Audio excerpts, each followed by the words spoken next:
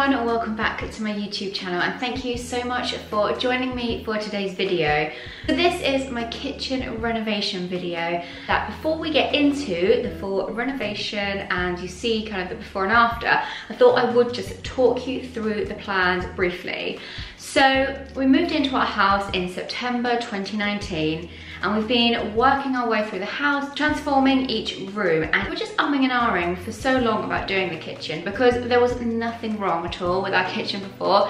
It was completely usable, it wasn't awful at all, and I think that's what really held us back from doing it, was that the kitchen was actually perfectly fine, but it just wasn't to our taste, and we're going to be here for a while. So actually we thought, the sooner that we do it, the sooner we can like fully enjoy the new kitchen.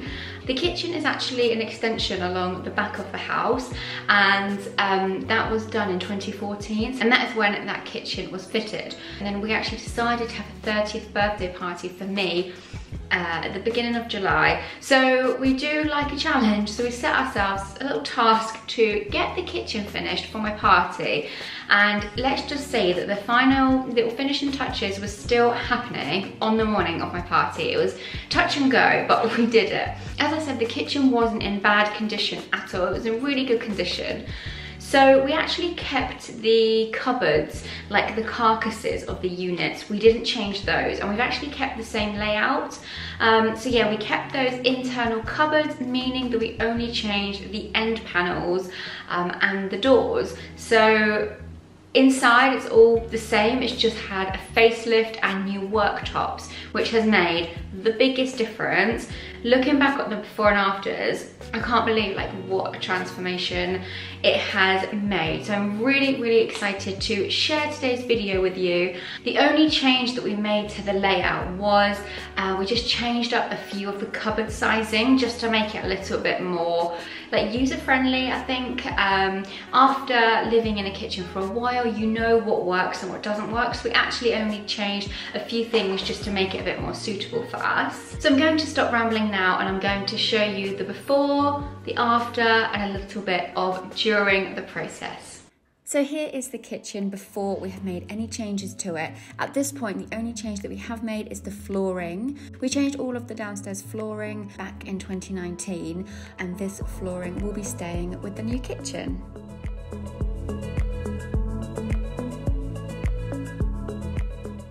One of the first jobs that needed to be done was probably the messiest job, and that was to cut loads of holes in the ceiling for the new spotlights, as we were changing the lights from the track lights to spotlights, but we had to cut all of those additional holes so that the wires could be passed through.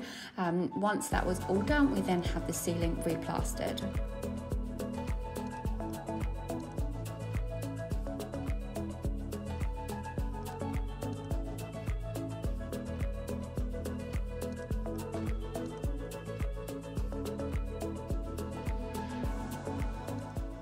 So these are the samples of the wall paint for the kitchen. As you can see, they differ quite a lot. I think I got the first few samples kind of wrong. So the top colour is a Dulux shade called Romney Wool. A really nice colour. All of these are really nice colours, and I'd love to use in the future, but just not quite right for this project, This is Ammonite from Farrow & Ball. Absolutely love that colour, but it's just a bit too similar to the door. And I am actually looking for an off-white with like an undertone of grey. I thought this would be slightly lighter, but it's a really nice colour, just not quite right. This is, it's either called Old Schoolhouse or Old School something, from Farrow & Ball. Again, really nice colour. It's actually really similar colour to what we've got in our lounge and upstairs. Light neutral beige, really nice colour. But I think this is the one we're actually going to go for. It's from Valspar and it's called Swan Queen. But I think this is just right. It's off-white, it's got the undertones of grey, and I think it sits really nicely to the grey cupboards. So today is the day the painting starts in the kitchen. All of the units have been covered up, so no like paint sprays on them or anything. And yeah, so I think this morning everything has been sanded down and filled, and then the painting will commence over the next few days. Because the ceiling was plastered, and obviously this all needs painting, the lights have been covered with poo bags so that they don't get any paint off them. So currently it looks like I've got lots of dog poops hanging from the ceiling. Hello everyone, so as you can see we are now in the new kitchen. It's actually been finished for a few weeks now, so we've really been enjoying using it over the last few weeks, and today is the day I'm going to share it all with you. I was making my way across town trying to get to you. I've been keeping my phone on no sound, facing you out, that's true. Now I get butterflies just thinking about you. Earlier in the video I said that we were keeping the same layout, but we were just changing a few of the cupboards, and this area was one of them. So over here we had a wine rack on the end here, and then large drawer units. The wide drawer units were amazing, but the wine rack was just collecting dust. The bottles look mismatched. I felt like it just didn't look neat and tidy at all, and I felt like it was just such a waste of space. So what we have done is taken that out and put 2 units here instead, which has worked really well. So in here we've got the big drawers where I put plates in, and then on this side these are drawers where I have put pots and pans and like mixing bowls and things. So I'm really happy with that. So we've centralised the hob, sat in the middle of the wide drawer, so it's a bit more over here. We have put the extractor fan in, and we added another cupboard here. There was nothing there before, and now I just feel like that area looks a lot more complete, and it just has finished it off so nicely. The light is coming in behind me, so I hope you can kind of still see here. But on this side, the layout has remained the same. And over here, it just felt like really wasted space in this corner unit. And now you can just pull it all the way out, and I feel like you can make a lot more, like you can just get to things at the back. I need to reorganise this, it's not very tidy. Over on this side we have kept the same fridge and freezer, and then we have the 2 larger cupboards either side, and they have stayed. But what we have changed is this top section. Before there was a big gap and then there was 2 units, but instead we've actually brought the unit down to make it look a bit neater basically. I don't know why there was such a big gap before, and we have put this cupboard in, which is now just full of glassware. And also, as you can see along the top of the cupboards, we did add the coving. I am so glad we did. I think it just really adds a little bit more premiumness, if that's even the right word. It just makes the kitchen look a little bit more premium and a little bit more grown up, and I don't know, I really love it. We tiled the splashback here, and before we had a glass panel, which I wasn't so keen on. I really wanted to tile it, and I'll leave the name of the tiles linked below, but they were from Tops Tiles. They weren't expensive at all, and then we used like a greyish off-white grout, which I really like. I think it's just a little bit more forgiving than white grout, because if you're cooking and splash spaghetti bolognese on the white grout, it might just be a little bit less obvious in not so bright white grout. So the kitchen is from Howdens, as I mentioned before, and it's the Chilcombe style in the pebble colour. We spent a really long time back and forth on colours and style. The reason why we did actually end up going with the Chilcombe style is because, I'll show you in a sec, but on some of the end panels we have got the tongue and groove end panelling, which I absolutely love, and then do that in the original style that we chose.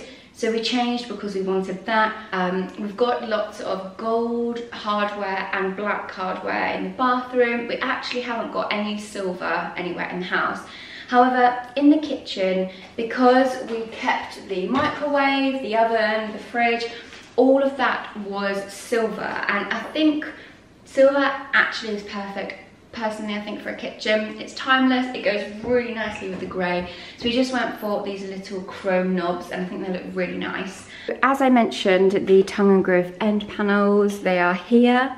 And down here, they're on the breakfast bar and running along the back as well, and they're also on here. I really think that they also just add, I don't know what it is, maybe a little bit more of a country feel to the kitchen, and I'm so pleased that we added those. We did look at getting a butler sink, but I think for the design that we were going for, this has actually worked so much better. So this is a ceramic sink. The Worktops, so these weren't from Howdens.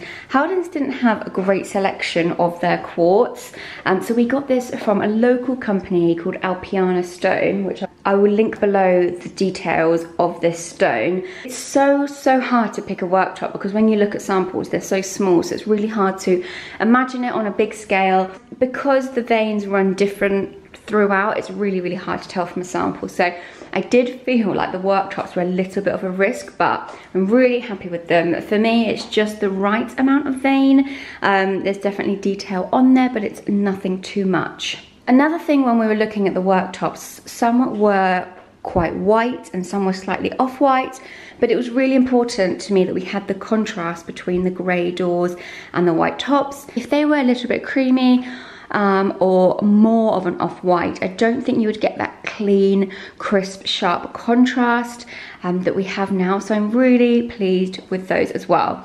We've kept our Smeg toaster and kettle in here as well. At first I wasn't sure, but now that they've lived in here, I'm happy with them in here. So although it's fairly grey and white, I really wanted to add some kind of woody tones and earthy textures. So we've got quite a lot of eucalyptus and woody bits. When we went away recently, I collected loads of pebbles and I've put them in this jar here. And then over here, we had this shelf here before. It's from Funky Chunky Furniture. And then I've just added some wooden chopping boards on top just to add a bit more colour and texture in here. I love having beautiful fresh flowers in the kitchen, and these sit really lovely there. We've kept the same rattan bar stools. These were from Dunelm about a year and a half ago. I really like them, and the rattan style ties in so nicely with the chopping boards and the woody elements that I've added in. The ceilings are really high in the kitchen, and we had this empty space here. So we bought a scaffolding board and put it up as a shelf, and I'm so thrilled with it. We've also got this really large print here from Desenio, and I've just added a few more kind of greeny tones to tie in the eucalyptus and the print, and just added a few little bits on here as well. I feel like it looks a lot smaller on camera, but just to give you kind of an idea of the sizing, that print size is 50 by 70. So from the shelf to the ceiling is nearly a metre high. We also thought about putting a really big clock there, but I couldn't find a clock that I absolutely loved, so we went with the shelf instead. I love the White Company hand wash and moisturiser. They smell so nice. And in here at the moment, we've got fresh grapefruit. It's really nice and fresh and so nice for a kitchen. We've had our Nespresso machine for years and years now. I think maybe 3 or 4 years we've had this for. I would like to upgrade this soon, but this actually works perfectly fine. And whenever I make iced coffees or coffee with it, you guys always ask which one it is, so I will link it below. It's just the basic one, but it does work really well and makes great coffees. And then, as I mentioned, we've kept our Smeg kettle and toaster. When I was buying the hand wash, I also picked up the White Company oven gloves. I was looking online for a long time at oven gloves, and I couldn't find any that I liked, and I just really liked the white ones with this dark grey strip running through. I think it just suits the kitchen really nicely. Over here we've got our Joseph and Joseph chopping boards, which we've had for a while. Our Google speaker, which is on usually all the time with the radio on, and also here wooden salt and pepper grinders. They are from IKEA. Again, just tying in more of those wooden tones, just to add a little bit of kind of natural textures, which I really love, because my style usually isn't grey and white. However, for the kitchen, I think it works really well. and I love that we've added in some wooden textures and lots of greenery, and it's really brought it to life. We've also gone for chrome switches and plug sockets. Whenever we have done a room in the house, we have always finished it off with new sockets and switches. I really think it makes such a difference. It's just all of those small details that I think really add up and finish off the room. We were unsure whether to go for an upstand or tile all the way across on both sides, but we have gone for an upstand, which I'm really happy about. This is a 75mm upstand on here. It's the really small things I think sometimes are really tricky decisions, like the paint colour.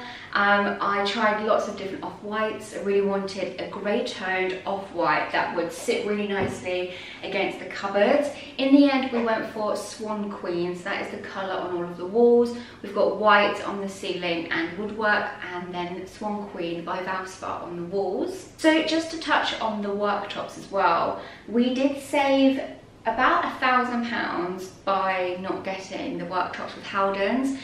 The Howdens, their worktops were quite pricey and they didn't have a huge variety of quartz. So in the end we did, as I said, go with a local company. If you Google quartz companies near you, I'm pretty sure that a local company would be a lot more cheaper than Howden. So I think that is everything to show you in the kitchen. I will leave all of the details linked down below. If I do miss anything off or you do have any questions, please feel free to leave a comment below and I'll get back to you, or just drop me a DM on Instagram. Thank you so much for joining me for today's video. If you don't already, please come and follow along on my home Instagram account. It's separate to my main Instagram account. It's where I post a lot more homey stuff. So if you are interested in that side of things, then please do come and join me over there. Thank you so much once again, and I'll see you next time. Bye!